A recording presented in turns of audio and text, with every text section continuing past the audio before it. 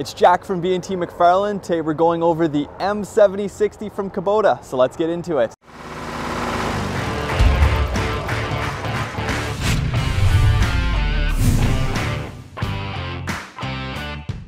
We're looking at the M7060 today from Kubota, so it sits inside of the M60 series. So this is the smallest class of utility tractor that Kubota offers. Inside of this lineup you have the M6060, M7060, 8560, and then the 9960. So in those classes you have 60 horse, 70 horse, 85, and about 100 horsepower tractors. So this one here, it's definitely the most popular one that we sell, and we're going to go into a couple reasons today why that is and what applications you would expect to see this in. So this one here, it's a bit of a unique application. I hope you can see right away it has these ginormous turf tires on them. So it's going to a golf course, and they're actually going to use this for some fairway maintenance, mowing some fairways, and then some other tasks around their property. But most of the time we see this tractor get sent into a hobby farm application. Someone with 50 to 100 acres who's just doing it for their own personal use, whether you have hay to bale or some light agricultural work to do. This is a really good sized tractor for that, and it's not going to break the bank like some larger 100, 150 horse tractors that you would see. And then we also sell these with a cab into commercial snow applications. A lot of commercial guys, they do like a little bit heavier tractor to get through the snow. Rather than going with the L6060, they might opt for this because it's a little bit quicker on the road, and it's again heavier to get through some thicker snow in this Ottawa weather. So we're going to start up front and talk about the loader on this tractor. Once you get into the utility class of tractors from Kubota, you end up having a couple different choices when picking your loader. This here is the Kubota manufactured loader. So this is again the most popular one that we sell on this size of tractor. But on some larger tractors like in your M6 series, M7 series, that's when you're going to start seeing more and more allo loaders. So they're a third-party manufacturer. They're really reliable loaders that go on all sorts of manufacturers, and Kubota uses their loaders as well. You can get an allo loader for this, but we typically sell them with the Kubota loader. Up at the front you do have a couple of choices. You can again get the Euro or the allo style quick attach on the front like this one here, or you can get skid steer style quick attach. So we see a lot of customers, they do go for the skid steer style quick attach because they have other smaller tractors that use that same hookup. But if you're on the other side of the story where you have larger tractors that use the allo style hookup, then you can get the loader equipped with that as well. One unique thing that starts happening on a loader of this size is the positioning of the pin back here. So with Kubota loaders, you can actually choose it between a height position and a power position. So the top pin here increases your lift height by about a foot, but if you need more power out of your loader, you can move that pin into the bottom slot and you're going to get a lot more lift capacity out of your front end loader. Talking about the engine on the M7060, it is a 74 horsepower, 4-cylinder turbocharged diesel engine from Kubota. And yes, it does have DPF and regeneration systems, but this is kind of another unique boundary. So we talk a lot about how when you cross 26 horsepower, you start having the DPF systems and the regeneration systems. So there's a lot of tractors that sit at about 25 horsepower, but again, there's another boundary at 75 horsepower. So you'll see a lot of tractors and excavators and construction equipment sit right at 74 horsepower, because once you cross 75 horsepower, that's when you start having to have DEF fluid. So this again, this is the biggest tractor you can get from Kubota that doesn't require the use of DEF fluid. If you go into the M8560 and 9960, then those tractors, they will have DEF fluid. Taking a look at the back of the tractor, this is where you're going to hook up all of your implements, and the main reason why you would choose an M7060. When you choose a tractor like the L6060, it fits inside of the compact tractor lineup, so it's going to be a lighter tractor. It's not going to be able to handle the same sorts of implements out the back.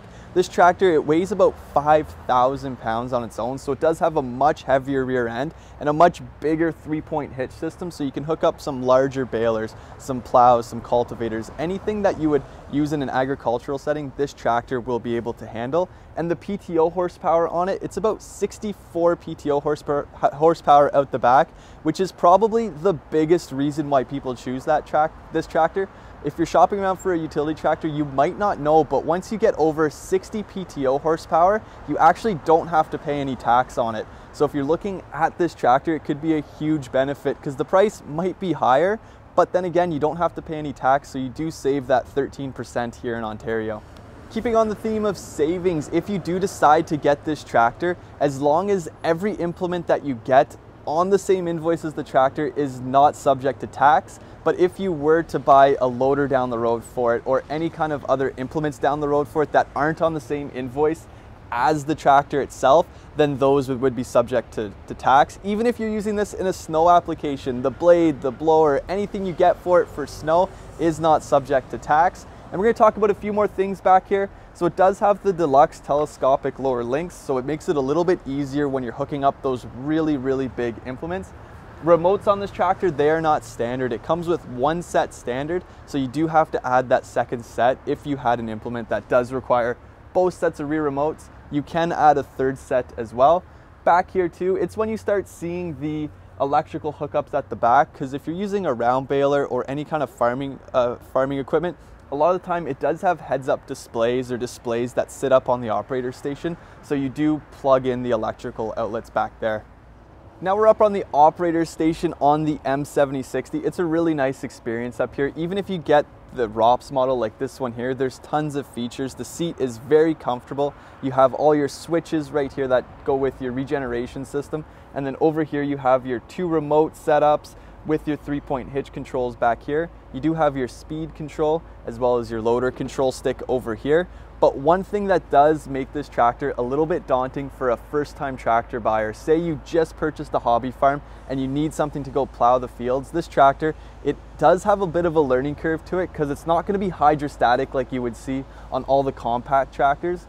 Once you get into the utility size tractors, the hydrostatic transmission doesn't really work because these tractors, they weigh so much more, so the hydrostatic transmission just doesn't cut it on this size of tractor. So you do move into the hydraulic shuttle shift. It's not completely gear driven, so you don't have to worry about shifting gears with your PTO and everything. So it's still a live PTO where your PTO is independent from your transmission itself. But if you're not used to shifting gears on a tractor or using the forward and reverse shuttle over here on the column, it can be a little bit intimidating and does take some time to get used to.